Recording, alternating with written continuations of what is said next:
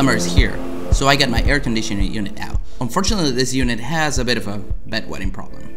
Last year, I tried to solve that by putting a plastic bin underneath to collect the water. The only problem was that every time the bin was full, I had to detach the pipe, lift the AC, and dump the water in the garden. So to solve that, I bought a cheap water pump, and this was much better. You just put power and out goes the water into the garden. Awesome.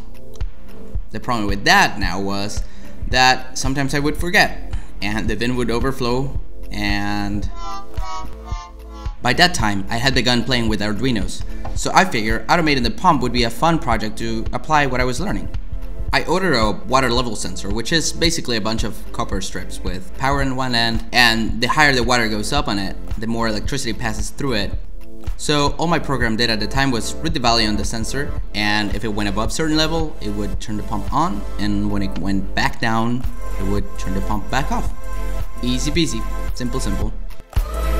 That worked well for several months until the sensor corroded, which I'm not sure if that makes a good water sensor, but anyway. I wish I had taken a picture of what it looked like, but here's my artistic interpretation.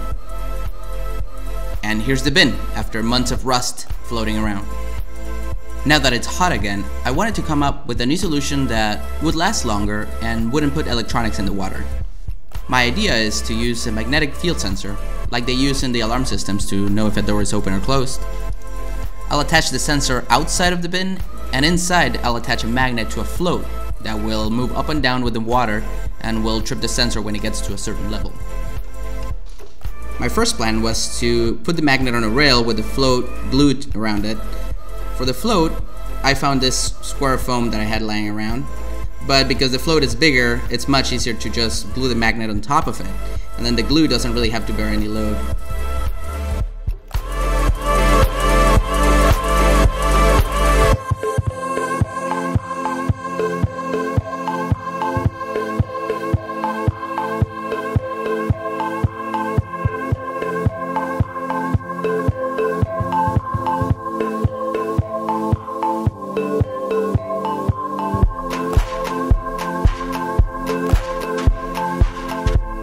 While that prints, let me show you the electronics. I packed my original project into this box, which has an outlet which is turned on and off by a relay, which in turn is controlled by an Arduino Nano, which has my program in it. The only change I will do to the hardware is replace the water sensor with the magnetic sensor. Instead of just soldering the wires together, I wanted to put a connector. That way I could easily plug it and unplug it if I need it. But after like 20-30 minutes fighting with the little pins of these connectors I got, I just gave up. It was a major pain in the butt. So I gave up and spliced them together. And I have an extra cable that the water sensor needed, but the magnetic doesn't, so I'll just, cut it off and tape it so it doesn't touch anything.